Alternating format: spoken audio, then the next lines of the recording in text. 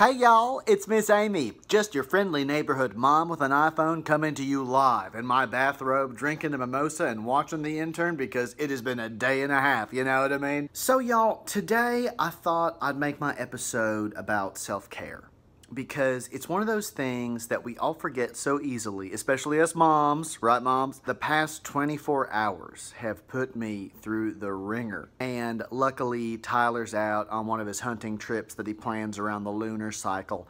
And Amblem is planning a welcome back party for her friend Sam Hain, who I've actually never met, but every time I say his name, my daughter's like, it's pronounced Samhain. And I'm like, girl, what happened to the M and the H? And my son Dabney is out with his friends. They're investigating the origin of a mysterious video cassette that they watched last week. So it's just me, mom is off duty, and boy am I glad. Y'all would not believe the day I've had. So first things first, I wake up, my toaster's broke. And not only that, I had just bought a box of toaster strudels. I had to microwave them instead, which I mean, yuck. I go outside to water my hibiscus plants, and this is something I mentioned a couple weeks ago. I went to the doctor to treat a bat bite, and they said there'd be no negative side effects and that it's the fastest they ever saw a wound heal. But I'm not so sure because this thing keeps happening.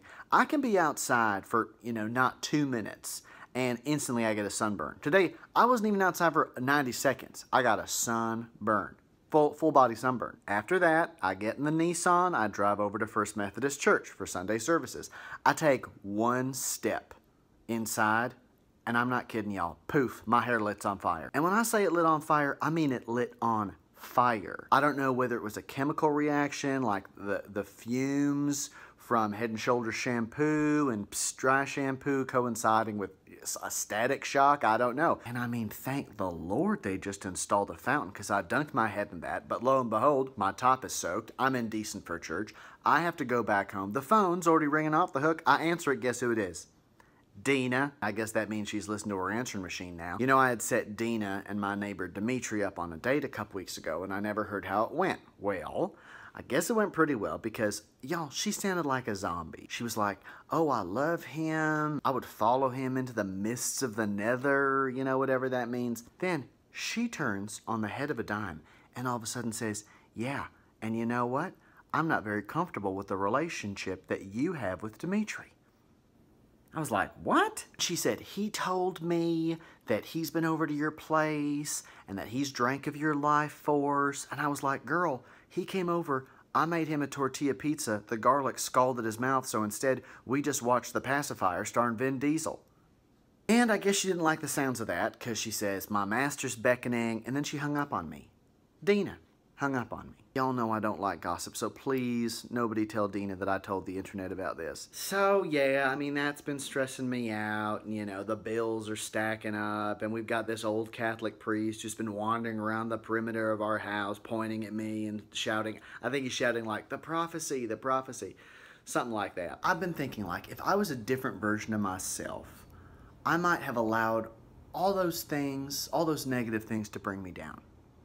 But I'm not that version of myself. I'm my own version of myself. And what I do is I take all that negativity and I just offer it up. I'm like a water slide. You can try to hold back the flow of positivity, but I'm just gonna wash it up. Wash it, you can try to hold it back, but you're gonna end up in the pool.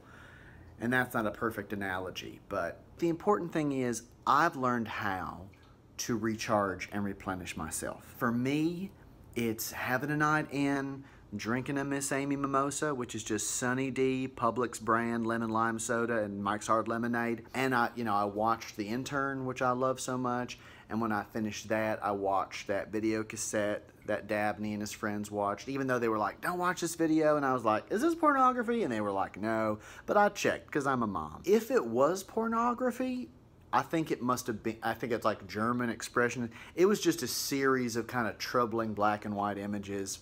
And the climax, as far as I can tell, was just a girl kind of staggering towards the camera. I wasn't too into it, so I just watched The Intern again. The Intern is, I think, the best movie I've ever seen. It stars Emma Hathaway and Robert De Niro Downey Jr. It's bright, it moves quickly, everyone's a good actor, there's no discernible conflict. No, you know what? There is a conflict. The conflict is that Emma Hathaway's character needs to learn how to deputize. And I think that's fantastic. But I want to hear from you. You know, sound off in the comments. How do you relax? How do you recharge and replenish? And once you figure out how to be kind to yourself, how to be kind and loving to yourself, you open the door for everyone else to treat you that same way. You know, I forgot to mention the most important part of self-care for me, and that's spending time with y'all. I love each and every one of y'all so much. Your kind comments, your likes, your shares on multiple social media platforms. And I hope I bring you just an inkling of support as well. And I can't wait to see you in 7 short days. I'm Miss Amy, just a mom with an iPhone, signing out.